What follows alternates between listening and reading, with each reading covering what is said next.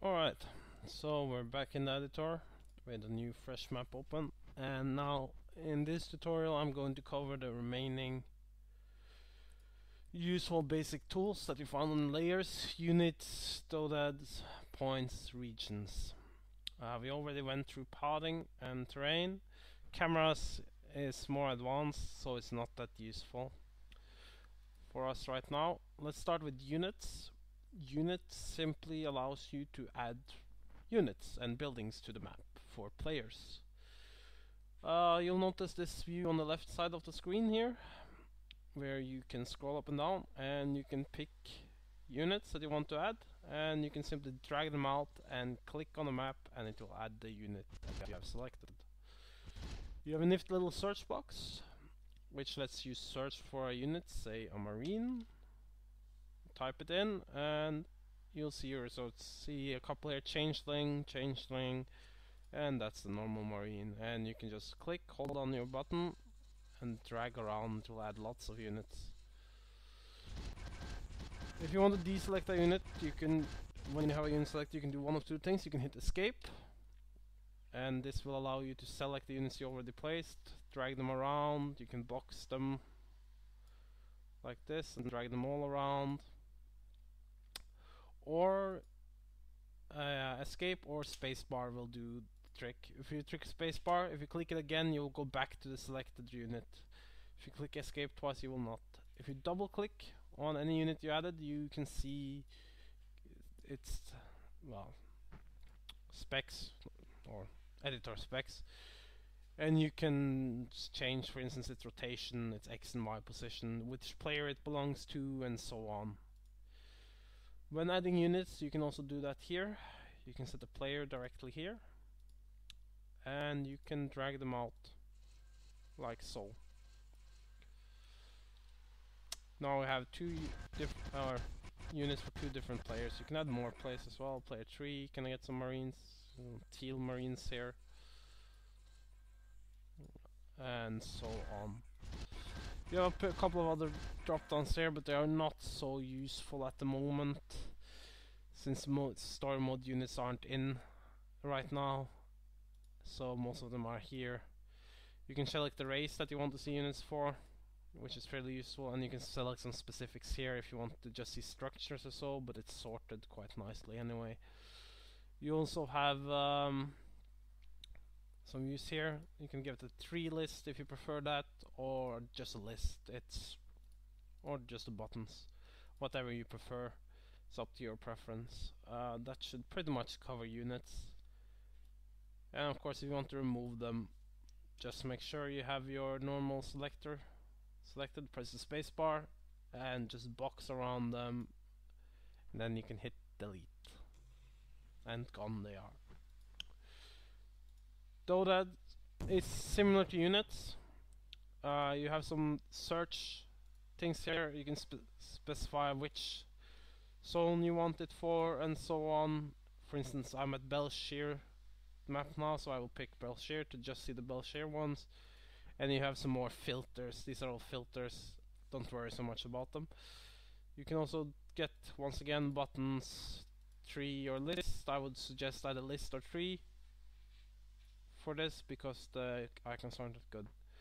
And you will see there are different categories as you scroll down. For instance, I want to add a tree now, so I type tree Belshire, and I can drag it around, and it will put out trees. And same as the other one, if I want to select them and move them around, I have to hit either escape or space to get the selector, and then I can double click on them and change, for instance, the scale of the tree.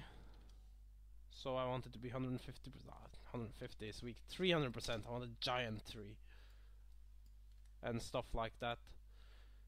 And yeah, you can find doodads here and just add them on your map. Just click on the map, whatever you want, click it out. Doodads have collision, or most of them do, so units can't walk through them. They will obstruct line of sight, like a tree will obstruct your line of sight for what's behind it, and so on. I will cover later on if you want a map with giant trees, for instance. You will need to go in the data editor. Is the easiest way to set that up and change the default scaling for all trees before you add them to the map. That way you don't have to go into every single tree and set the scale. There is an easier way, and you can do this to any dodad. But I will cover that in a different tutorial. For now, this should do. Let's move on. Points.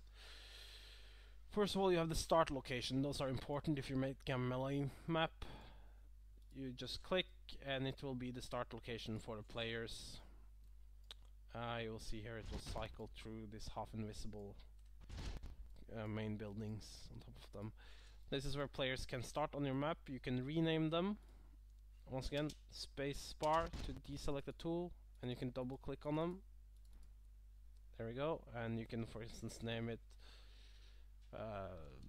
top right. This is a top rightmost, and this one top left. There we go. They can also be dragged around as you wish. Points, normally used for the scripting editor. We'll get to it later in a later tutorial. Just for now, know that they are here and that you can add them wherever you want. And you can also double click in the list here on the left to edit them.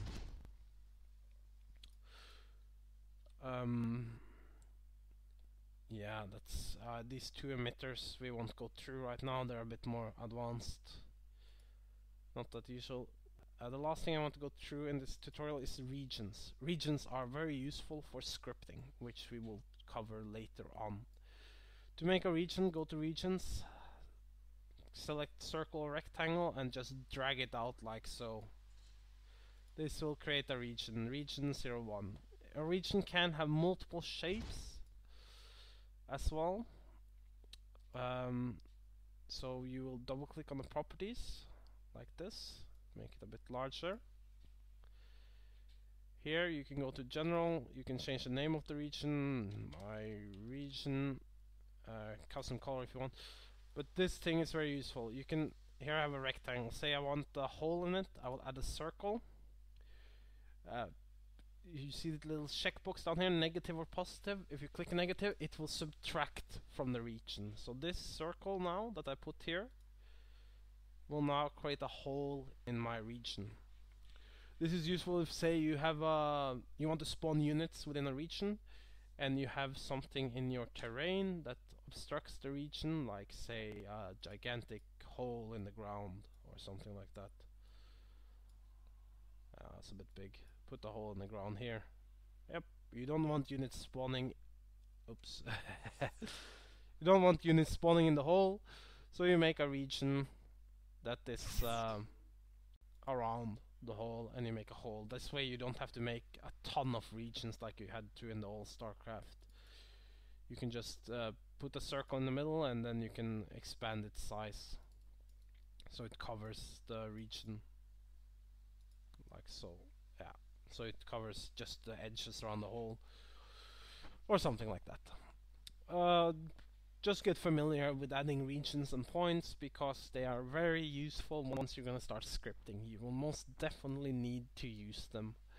Dodads and units are just for looks, mostly. There are some useful things in there as well. Alright, I think that covers most of the basics of the editor.